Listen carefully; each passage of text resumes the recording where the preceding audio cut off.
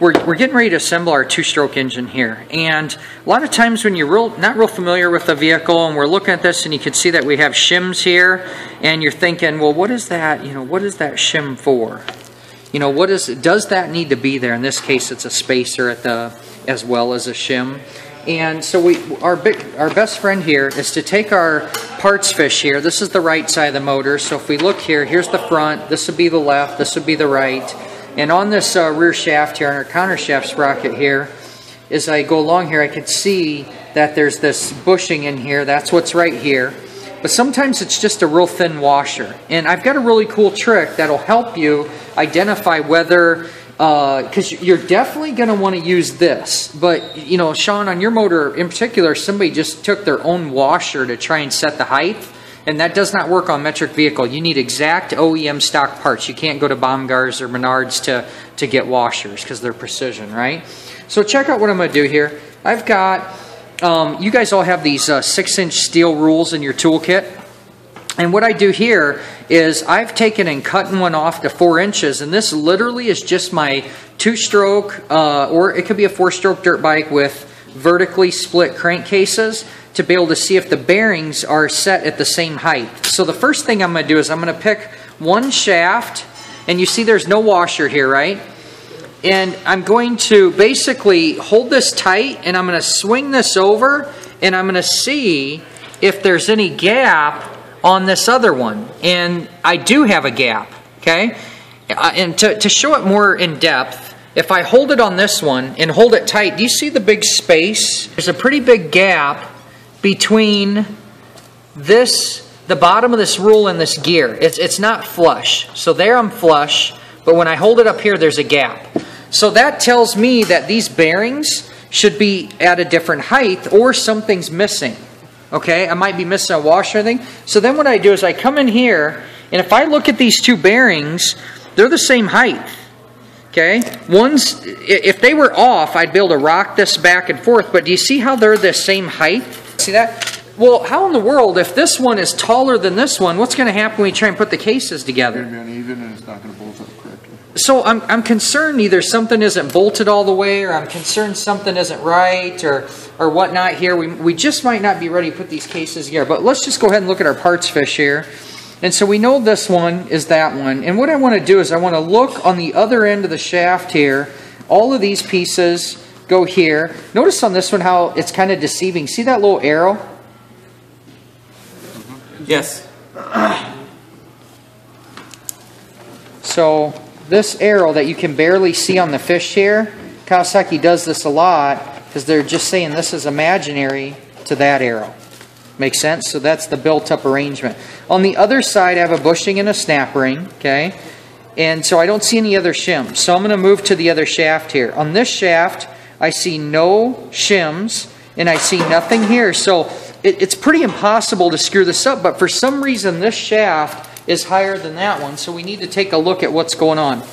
Before I move this over to try and figure out what's happening, the other thing I'm going to look at here is making sure that my shift forks, my shift fork rod is fully seated, which it was. I don't know if you could kind of hear that metal to metal. Sometimes these are directional. Sean, on your motor, you have one side that's actually machined down, so it has to go in a certain way. So all of this looks really good. What gear do they tell us to put the when they assemble the cases, what gear do they want us in? Neutral. Neutral. That's very, very standard. So what we're going to do is I want to check the depth of this. Would you guys agree that this surface is precision machined? Yes. Okay, so what I could do is I could take a nice something flat and straight and set it across here. I'm going to zero my tool. I'm going to switch it to inches for me. And now I could take this. Check this out. This is pretty cool. I'm 2.620 thou. So you guys just remember the 620 for me? So if I go over here, shouldn't I be the same?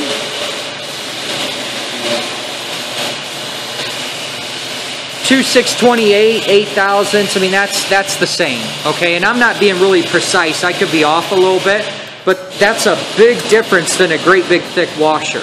Makes sense? If I wanted to be really cautious with this, do you see how this is kind of rotating on me? what I would do is go get a precise straight edge and do something like this. And then I could take and make sure that I'm going to be the same on both. But what I am seeing is it looks like these are, this one's 672 this time because we're on a taller or a different tool, right? And let's see what I got here. 671.3. I mean, so those are realistically the same height. Are you with me? Yeah. Okay, so that bothers me how these are not the same height here. You know, this one here is, and you know what, guys? Just moving that stuff around, they're at the same height now. So maybe this wasn't, you know, seated or caught or whatnot, but we're sitting good again. And you guys gotta, what sucks about this cowie tranny, I'm gonna move this out of the way here. Could have been just tilted. You see the bearing came out? Mm-hmm. Mm-hmm. Okay, so that snap ring is actually not, it's actually come out of there. We need to, I'm going to flip this around. We got a little bit of work to do that's going to make our life a little easier here. And I can't dump this out. So where's our idler gear for this? What we're going to do on these cowies is we're going to go ahead and install that right now. See how the bearing came out? Let's look at the drawing here. The snap ring just needs to go in deeper. Yeah, see how there's a second groove in there? Yeah. So we were just on the outside one.